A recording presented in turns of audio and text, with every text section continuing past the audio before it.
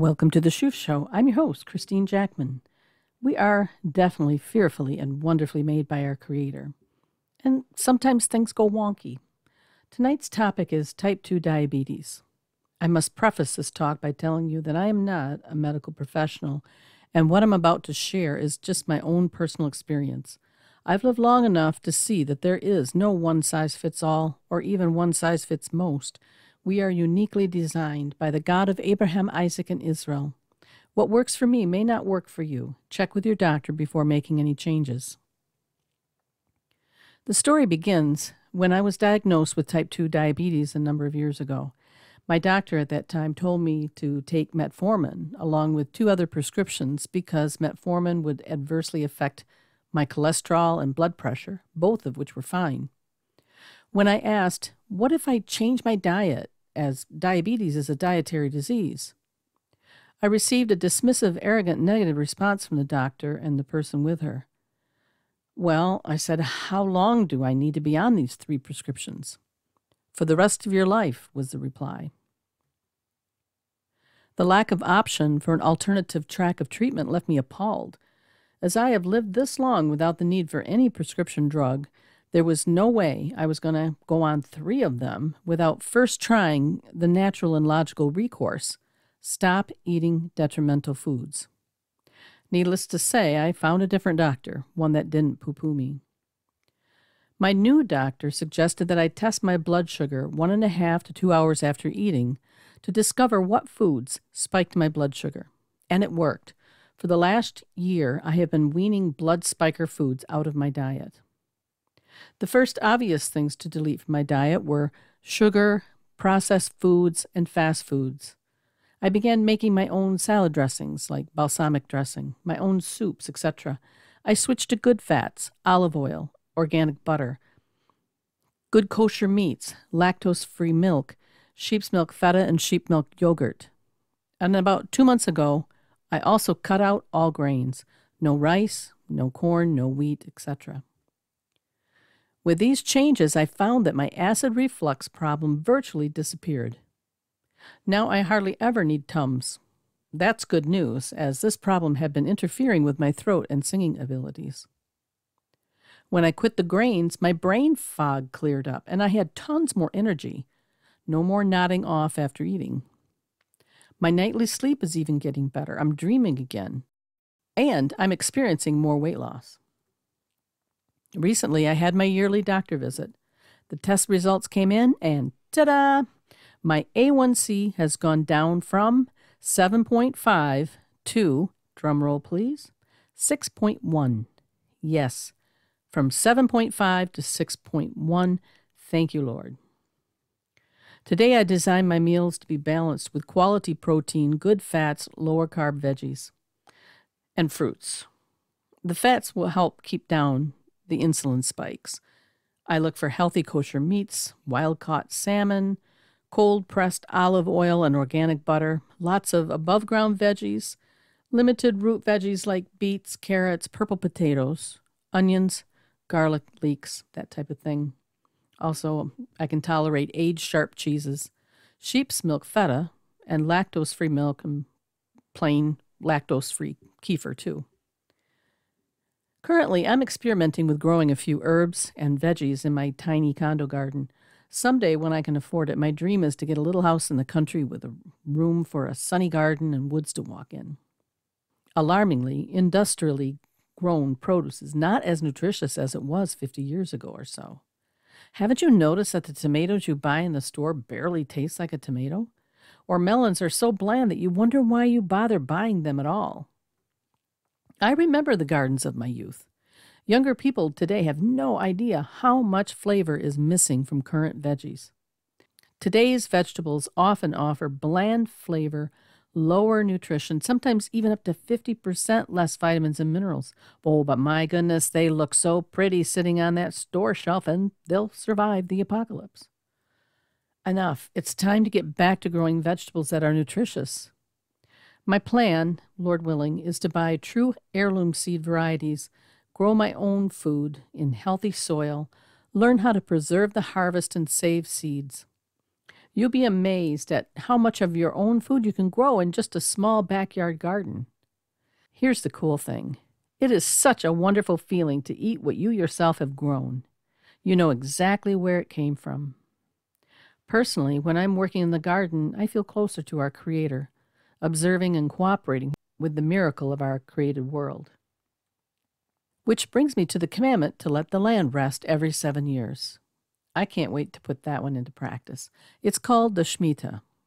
In Hebrew, that means literally release. It is a year of faith, a year of release. According to the terms of the covenant in Leviticus 25, every 7 years, debts are canceled and the land is to rest. Let's read what the Lord commands. We're looking at Leviticus 25, and I'll read 1 through 7, 18 through 22. But feel free to go ahead and read the whole shebang. Yud-He-Vav-He, or I'll just say Hashem, which is Hebrew for the name. Hashem then spoke to Moses on Mount Sinai, saying, "Speak to the children of Israel and say to them, when you come into the land which I shall give you, then the land shall have a Shabbat to Hashem. 6 years you shall sow your field, and 6 years you shall prune your vineyard and gather in its crop. But during the 7th year the land will have a Sabbath rest, a Sabbath to Hashem. You shall not sow your field nor prune your vineyard. Your harvest after growth you shall not reap. The grapes of your untrimmed vines you shall not gather. The land will have a sabbatical year. All of you shall have a Sabbath of the land for food, yourselves and your male and female servants, your hired man, your foreign resident, those who live as sojourners with you. Even your cattle and your animals that are in your land shall have all of its crops to eat." Dropping down to verse 18. "You shall thus observe my statutes and keep my judgment, so as to carry them out, that you may live securely on the land. Then the land will yield its produce, so that you can eat your fill and live securely on it. But if you say, 'What are we going to eat on the 7th year if we do not sow or gather in our crops?' Then I will so order my blessing for you in the 6th year, that it will bring forth the crop for 3 years. When you are sowing the 8th year, you can still eat the old things from the crop, eating the old until the 9th year when the crop comes in." End quote. Yes, the Shemitah year is a year of faith. It's important. God is serious about the Shemitah. Remember how House of Judah went into Babylonian exile for 70 years? Why? They were unfaithful to the terms of the ancient covenant, including not letting the land lay fallow every 7 years. 1 year in exile for every Shemitah land rest they ignored. They had been warned. Many years before, Moshe, prophesied regarding this in Vayikra, Leviticus 26, verses 33 through 35. Here's what Moshe prophesied. Quote, "You, however, I will scatter among the nations and will draw out a sword after you, as your land becomes desolate and your cities become waste. Then the land will enjoy its Sabbaths all the days of the desolation, while you are in your enemy's land. Then the land will rest and enjoy its Sabbaths. All the days of its desolation it will observe the rest, which it did not observe on your Sabbaths when you were living on it." Now here, look what Jeremiah says. His prophecy, Yirmiyahu, Jeremiah 25, verse 11. "This whole land will be a desolation and a horror, and these nations will serve the king of Babylon 70 years. End quote. Now, those are the prophecies. Let's look at the fulfillment. Look at 2 Chronicles 36, verses 20 through 21. Quote, "He carried into exile to Babylon the remnant who escaped from the sword, and they became servants to him and his successors until the kingdom of Persia came to power. The land enjoyed its Sabbath rests. All the time of its desolation it rested until the 70 years were completed in fulfillment of the word of Hashem spoken by Jeremiah."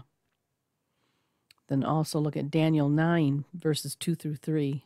Quote, "In the 1st year of his reign," talking about Darius here, the Persian guy, "I, Daniel, observed in the scrolls the number of the years which was revealed as the word of Hashem to Jeremiah the prophet for the completion of the desolations of Jerusalem, namely 70 years. So I gave my attention to Hashem Elohim to seek him by prayer and supplications with fasting, sackcloth, and ashes." End quote. God is serious about letting the land lay fallow every 7 years. We have ignored this practice in the world at large. Remember, Israel was designated as firstborn of the nations. Her ultimate destiny is to teach the whole world how to come back to our Creator through Messiah Yeshua, back into covenant relation and the holy lifestyle. After all, there is only one God, and he will have order in his house, not chaos. Although today Israel is largely quite worldly, the day will come when she will live up to her calling. Remember this prophecy. Zechariah 8, 22 through 23. Quote, "So many peoples and mighty nations will come to seek Hashem of hosts in Jerusalem, and to entreat the favor of Hashem. Thus says Hashem of hosts, in those days 10 men from all languages of the nations will grasp the corner of the garment of a man, a Jew, Ish Yehudi, saying, 'Let us go with you, for we have heard that God is with you.'" Ratio of 10 to 1. Pray, seek the peace of Jerusalem, people. There have been stories coming out of Israel from those who keep the Shmita, letting their land lay fallow in the 7th year, experiencing miraculous things. Here's a couple examples.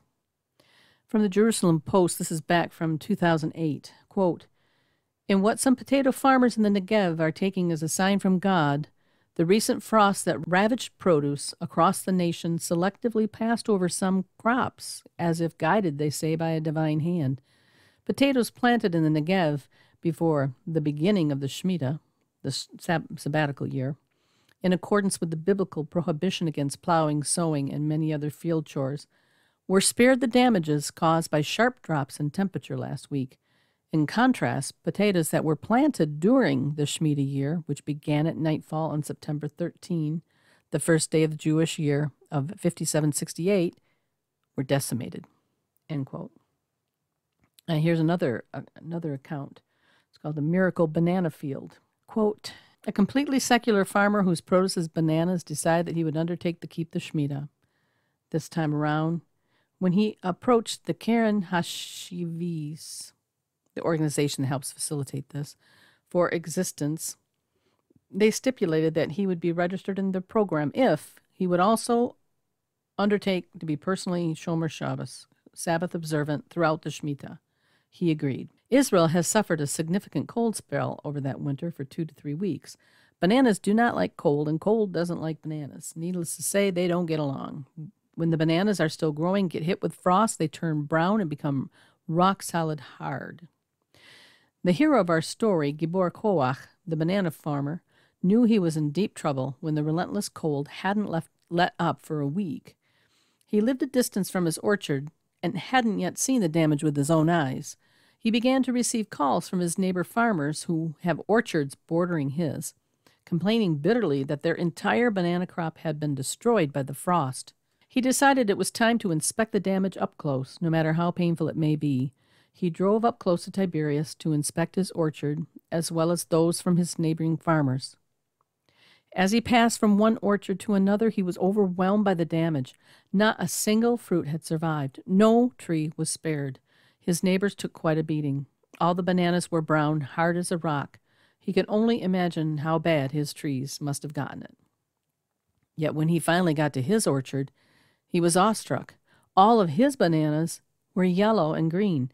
It's as if his orchard was not part of this parcel of land. His orchard bordered those of his neighbors, but not a single tree of his was struck by the frost. It's as if a protective wall kept the damage away. At first he thought he was imagining it as he rushed from one section of his orchard to another.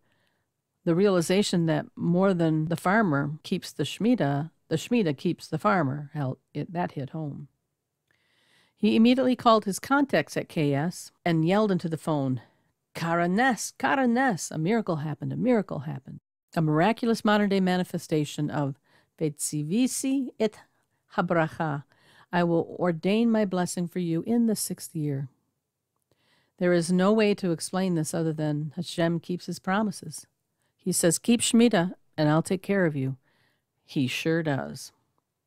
KS reports that farmers that had until now refused to keep Shmita have been turning to KS following the losses suffered from the result of the frost. They are now ready to commit to the Shmita observance, end quote. The other aspect of the Shmita is the canceling of debts every 7 years. Remember, the biblical Hebrew word Shmita means release. Can you imagine? No going into debt for a 30-year house mortgage. Finances will revolve around a 7-year debt cycle.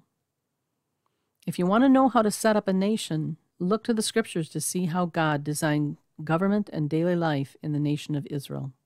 She is the city on a hill. When Messiah returns, the written Torah will be the rule of law. God does not change his mind, and he does not change his laws. He doesn't need to. How great is our God? He is amazing. Thank you, Lord, for being who you are. Please continue to grant us your teacher, the Ruach HaKodesh, the Spirit of holiness, and guide us in your everlasting ways. This has been the Shuv Show. Shuv is a biblical Hebrew word that means to return, to turn around, to repent, to come back to the God of the Bible and his good rules. I'm your host, Christene Jackman. Laila Tov. Good night.